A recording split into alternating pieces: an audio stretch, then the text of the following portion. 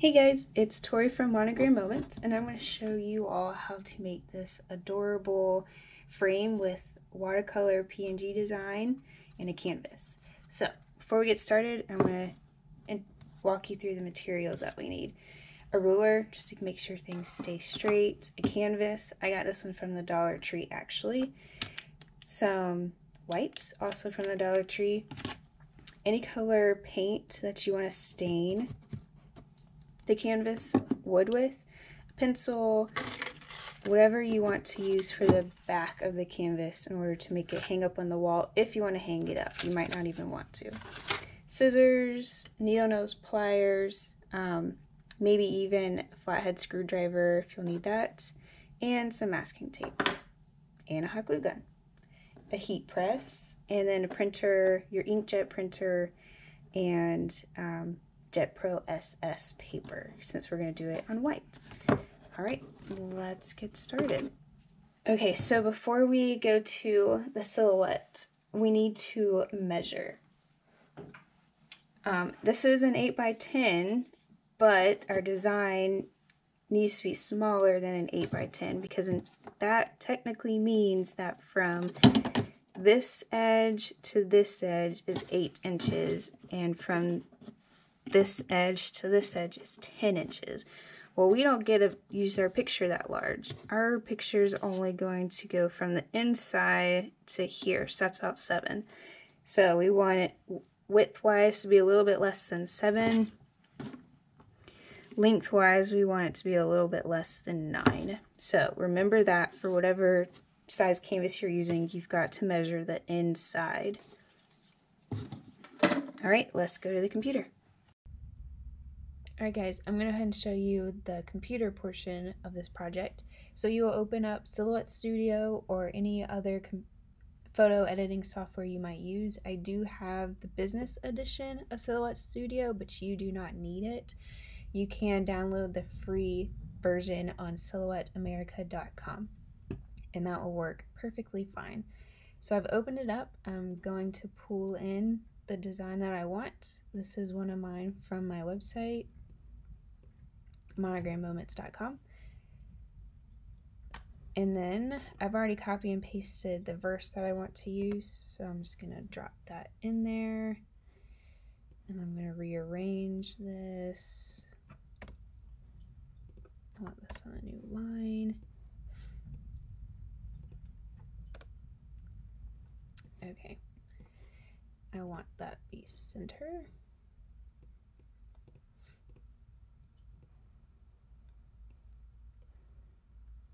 Okay, so now I'm going to change the color of this, and to do that I'm going to take this eyedropper and I can match any of these colors. However, I want to match this color here. Okay, and it changed the inside of it. So now I want to change the line color, and you'll see Silhouette automatically saves that color. So I'm going to click that, and now we're good to go. And I'm going to change the font to KG2 is better than 1, which you can get off of defont.com. Alright, now I want to space out my characters just a tad. And there we go. So now we need to measure the inside of our canvas like I showed you if you haven't already. So I've got 8.54 inches long by 6.92 inches wide, and I know that's going to fit inside of the canvas. And you'll notice that it is flipped. Since we're using Jet Pro SS, always make sure whenever you're using text, or if you are particular about which way your design that doesn't have text faces, always make sure to highlight it all and select flip horizontally. It will not be this way when we press it. Okay, now I want to make sure that I've got some extra space around the outside of the Jet Pro SS because I don't want to cut it and you be able to see where it ends on the canvas. So I want it to end on the part that's going to be behind the wood part of the canvas. So that's why I have this extra room. Now I'm ready to print, so I'm going to go to File, Print, if you have a PC, this part is going to look different, but you'll have all the same options somewhere. Make sure your presets are set to fine printing. I'm going to go here to quality and media, and I'm going to change this print quality to high, and I'm going to press print. Okay, so now we've walked through the silhouette portion. We've got this printed out. You'll notice that it is backwards, which is correct. We are going to start removing the canvas from the wood. So like I said, this is the kind I have. I got it from the Dollar Tree. You can really use any kind of canvas you want. Michael's, Hobby Lobby, Joann's, whatever kind. This is an 8x10. So I've already started removing some of the staples, so you don't have to watch me do it all, but we'll do a few together. So you've got to kind of push down into the wood so you can get up underneath that staple, and this is what you could be using the flathead screwdriver for, but this works for me. And just pull it out. And it does not matter that we're pushing into the wood on this side, because we're gonna, the other side is what we're gonna make the front. So this part of the wood is going to be in the back. And also we're going to be cutting this extra around the actual canvas.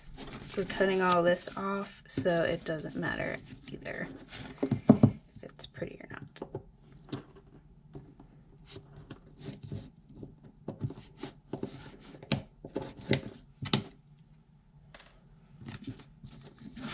This one I had trouble with because it's just kind of far down in there, so I just pulled it off.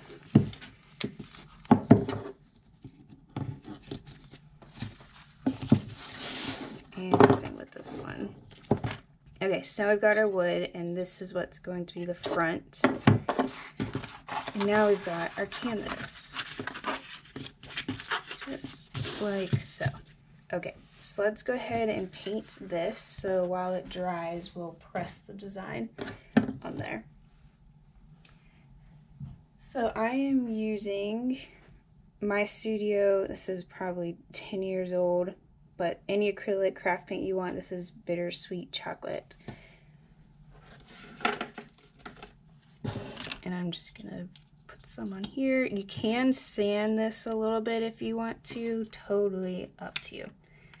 Okay, and then this is where the wipes come in.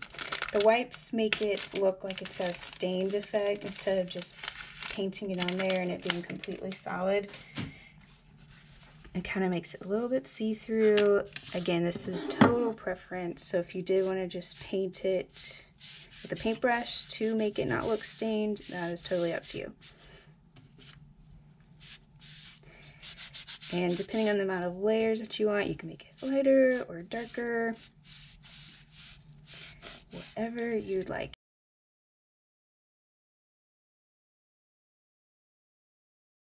Okay, so now that we're done painting this, we're gonna set it aside to let it dry, and we're gonna move on to the next part. Before you start touching the canvas and your printed paper, make sure all the paint is off of your hands.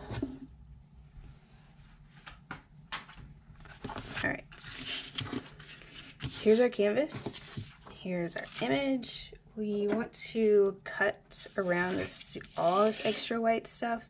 However, as I mentioned in silhouette, we're gonna leave all of this because hopefully it's gonna end up underneath the frame so that we don't see where the Jet Pro SS ends, because it's gonna leave kind of a shimmery, I'll show you. It leaves a shimmery kind of edge. It's really hard to see, so this is just me being very particular. But yeah, just an option, but that's how I'm going to show you guys so you can make the best artwork out there. There we go. Okay, so I'm going to turn on my heat press. You can use an iron for this, just since it's not going to be worn. It doesn't need to be as durable since it's not going on a shirt. If you are using a heat press, you need to set it on your cotton setting. I'm sorry, if you're using an iron, set it on your cotton setting. If you're using a heat press, we're going to set it on 380 degrees. All right, so our heat press is up to 380 degrees. So we're gonna go ahead and start the pressing process. First, we're gonna take our canvas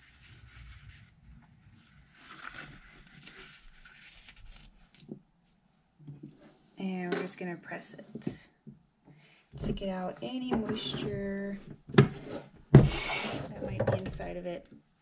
Just 5 seconds.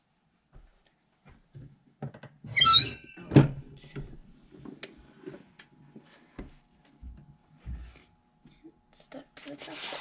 Okay, so this is good. So now we're going to take our design and we're going to put it face down.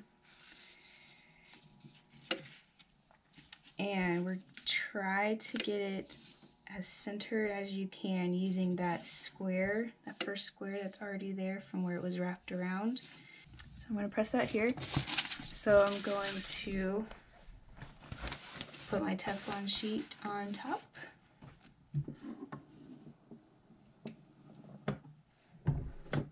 And I'm using heavy pressure. How you know you're using heavy pressure, if it takes an extra little push to get that to go down.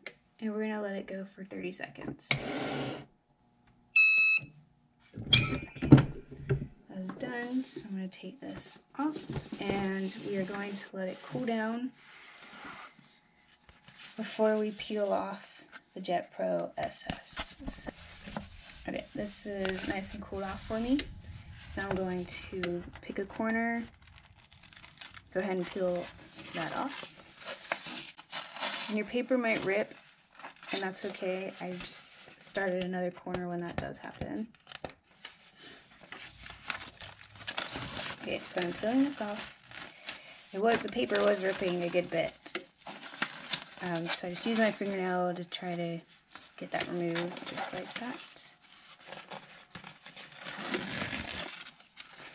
And there we go.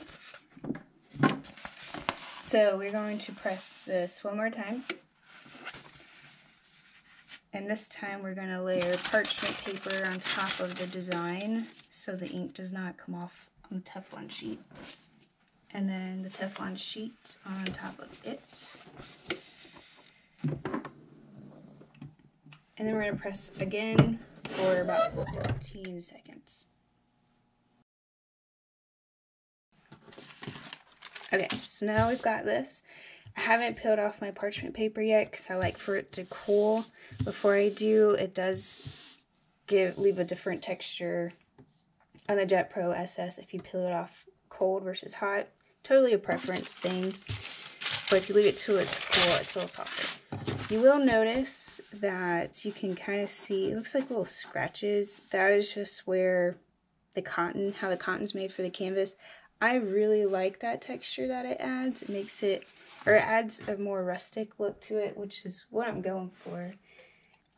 Okay, so now we're going to use our frame to get this centered and where we want it. You can take a pen or a pencil, and you're going to trace the outline of the wood canvas.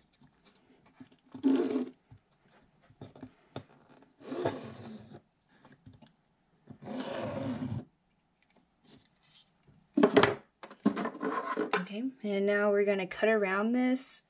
Don't cut exactly on the pencil line because then it is going to hang over the wood.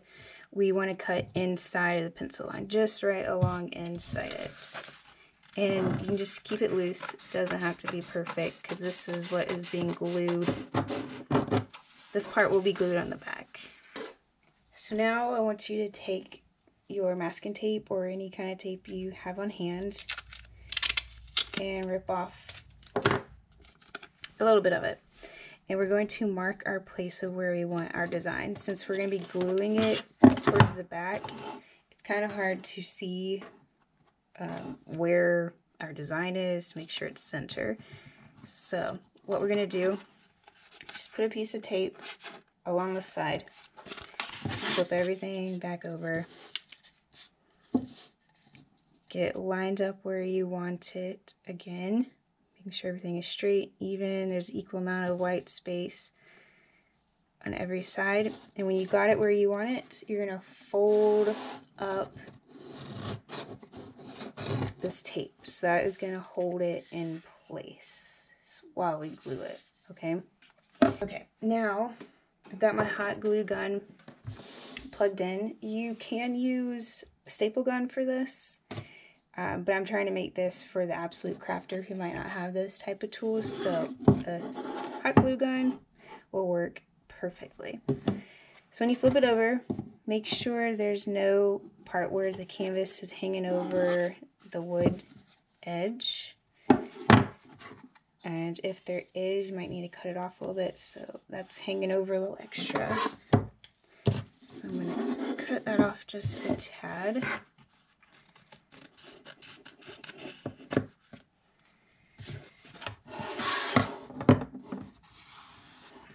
Okay, and that looks good to me now. So with our hot glue gun, I like to start in the corners. We'll start with this corner. Just do a little dab and press. Make sure that that hot glue does not fold onto the other side of the wood, or else it'll be seen. Okay. Now this next corner, from here on out, you've got to make sure to pull so tightly. We don't want the canvas to be loose and, you know, have wrinkles in it.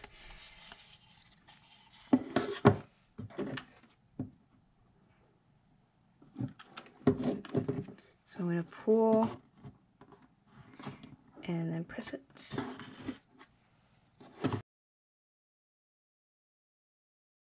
Okay, so I got all my edges. Now I'm going to go back and do my centers.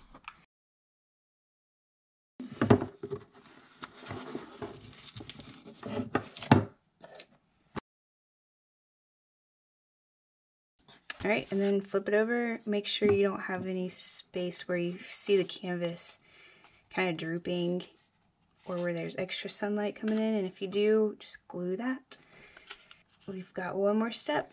Unless you are just going to be standing this somewhere on a piece of furniture, you don't need to do this last step. But you might want to hang it on the wall or gift it to somebody who wants to hang it on the wall. So I have these two super easy options. They're both from Walmart. This one, sawtooth hangers that you push in. So let me just show you. This is all that it is. You would stick this on the wood and either push it in or hammer it in. So there's your sawtooth, and if you use this, you would have to put a little nail in the wall to hang it up on. But I like these. They're super simple. You don't feel like you're super committed to hanging stuff on the wall.